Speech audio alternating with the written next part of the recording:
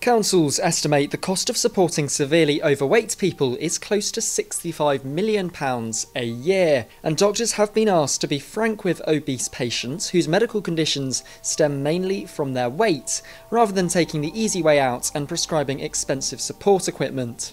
Is this something that you would support, and is it the way forward in combating Britain's obesity crisis? I think the government are focusing on things like sugar, and I'm not sure that's necessarily the right approach.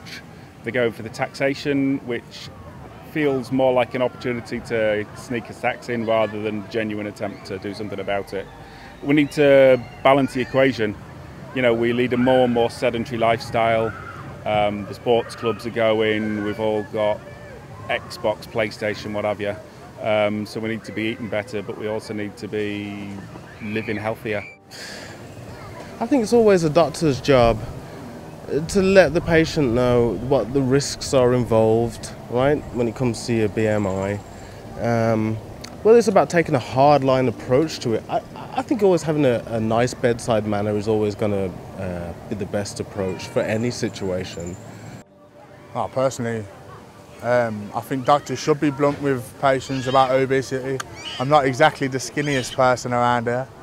I think getting more people out on bikes is better. I mean, to be honest, I'm a cycle mechanic myself, so I can't say anything too bad about push bikes. Well, I think it's right that they're a bit more blunt, because I think sometimes until you hear it in that way, you kind of don't accept it.